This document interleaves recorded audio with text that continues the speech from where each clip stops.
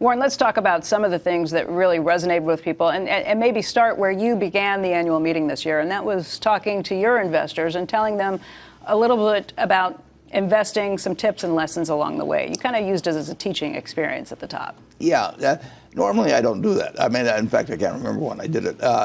We just go right into questions and answers. But I really thought that maybe we were giving a little bit the wrong lesson because all the questions would naturally tend toward current events. And so this time I went back actually to 1942 when I bought my first stock as an illustration of all the things that have happened since 1942. We've had 14 presidents, 7 Republicans, 7 Democrats. We've had world wars. We had 9/11. We had the Cuban Missile Crisis. We have all kinds of things. The best single thing you could have done on March 11th, 1942, when I bought my first stock, was just buy an index fund and never look at a headline, never think about stocks anymore, just like you would do if you bought a farm. You just buy the farm and let the tenant farmer run it for you. And I pointed out that if you'd put $10,000 in an index fund that reinvested dividends, and I paused for a moment to let the audience try and guess how much it amount to, and it would come to $51 million now. And the only thing you had to really believe in then is that America would win the war and that America would progress as it has ever since 1776, and that American business, if America moved forward, American business would move forward. You didn't have to worry about what stock to buy. You didn't have to worry what day to get in and out. You didn't know the Federal Reserve would exist, whatever it might be. And America works. Now that is one timeless piece from Warren Buffett. And in this video, I'll be sharing with you how you can actually take advantage of index funds to grow your wealth, okay? I'm Nick, and on this channel, I talk about personal finance, stocks, money, and things like that, all right? And before we jump into the video, I would ask at this time that you hit the like button to support me. Also subscribe to the channel so I can grow this community and have more people aware of this particular product, okay? Now, without further ado, I take it that you have hit the like button and you've subscribed. Thank you for that. Let's get into the video. So first off, let's have an overview of the fund. What's the Vanguard S&P 500 exchange traded fund, ticker VOO? Basically, the fund invests in the 500 largest US companies. Now that means this fund mirrors the performance of the US market, okay? Investing in the biggest, largest 500 companies shows that whatever happens to those companies is fed into this index, okay? Another major point you need to see is that it offers a very high potential for investment growth, okay? So it's more volatile than holding bonds. So if I have some money, I could invest in this fund or invest in bonds. I would rather personally go for this fund because over time, the performance will exceed that of bonds. Then again, another thing to keep note of is this: it's appropriate for long-term goals. So for example, you are in your 20s and you want to invest continuously to your 60s, or you're in your 30s, you want to invest continuously to retirement. This is one of those funds that you can take advantage of to grow your wealth without the stress of picking stocks individually.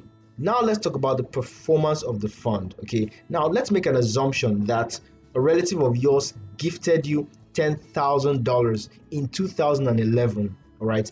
And you placed that $10,000 in this ETF in 2011. Today, you would have $45,269.45 as your wealth. And the reason is over time, that 10,000 would have compounded with reinvestment and growth of the ETF.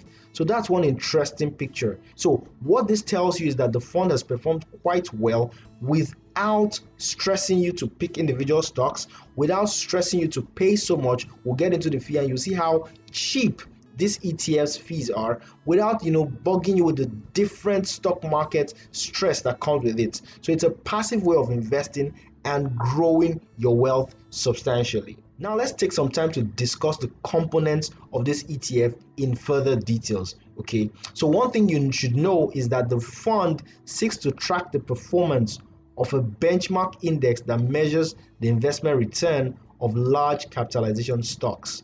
So when you check the matrix, this is where the fund falls, okay? It deals with stocks that have large market capitalization, okay? That means big companies. And for those that don't know, market capitalization is the price of a stock multiplied by the number of shares outstanding for that stock. So it deals with large capitalization stocks that have a blend between value and growth, okay? So what's value? There are stocks that impliedly trade low. They look cheap relative to other stocks because they have value embedded in them. And what's growth? There are stocks that look like they're expensive because they have growth potential. That's just a very basic way of explaining it. Now, it sort of sits in between those two as a blend, okay? Now, this is where I really would love you to take note of the equity diversification. One of the things you don't want to do is to over concentrate in a particular sector. You want your funds to be as diversified as much as possible, especially if you're a beginner investor. Now check out how diversified this fund is, okay? 27.8% is in information technology, okay? 13.4% is in healthcare, 10.9% is in financials, consumer discretionary has 12.1%, communication services 11.3%, and the likes. Now, what this does is to allow you get the benefits of each of these sectors without overly exposing you to any particular sector. So think of it like you getting the best of both worlds. You get into a restaurant and you are actually taking a piece of each of the items on the menu. I mean, that gives you a broad array of stocks to own indirectly. Now, let's talk about the 10 largest holdings. You have stocks like Apple, Microsoft, Alphabet, Amazon, and Facebook. Now that's no wonder why you can see the large allocation to information technology, okay? And you have also Tesla, Berkshire Hathaway, which is Warren Buffett's company, interestingly, Nvidia, JP Morgan Chase, which is a massive US bank, and Johnson & Johnson, which is into the consumer goods. So you see that spread in different stocks, different sectors, which is a very good point whenever you want to invest. Now, what about the fee? How much is charged you for investing in the Vanguard fund? Now, the fund charges an expense ratio of 0.03%. Now, when you think about it, it looks very, very small because it actually is. Similar funds charge on the average 0.83%. Now, a 0.8%, which is the difference between these two, is very, very material over a long period of time, and I'll show you how. If you check this illustration right here, fees on 10,000 invested over 10 years.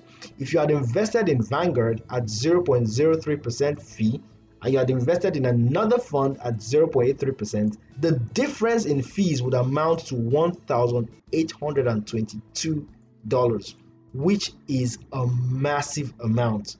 So it builds up over time, it stacks up over time. The cheaper the expense ratio, the more you can retain a lot of the growth you are getting in any ETF or index fund. Now, wrapping up, why is the Vanguard S&P 500 ETF one option you can invest in and literally hold forever? Several reasons. Like we said, the returns have been decent over time. We also spoke about the well-diversified portfolio. We spoke about the very low expense ratio, and I'll add a fourth point in wrapping up this video. In the event of a stock market crash or a correction or a pullback, whatever word is used, you will find out that the index fund would experience a lower level of losses compared to picking individual stocks. Some individual stocks can drop as much as 30%, 20%, 40%, but you hardly see the index as a whole dropping by that much, because of the diversification across different sectors. So it's a way of protecting your funds rather than exposing yourself to just one sector or one stock. It's a way of hedging against that risk of concentration. All right. So that's it for this video. In subsequent videos, I'll be discussing other types of exchange traded funds or index funds. As always, please like the video, subscribe to the channel, leave me a comment in the comment section if you have any question, and come back for the next video. Thanks so much for watching.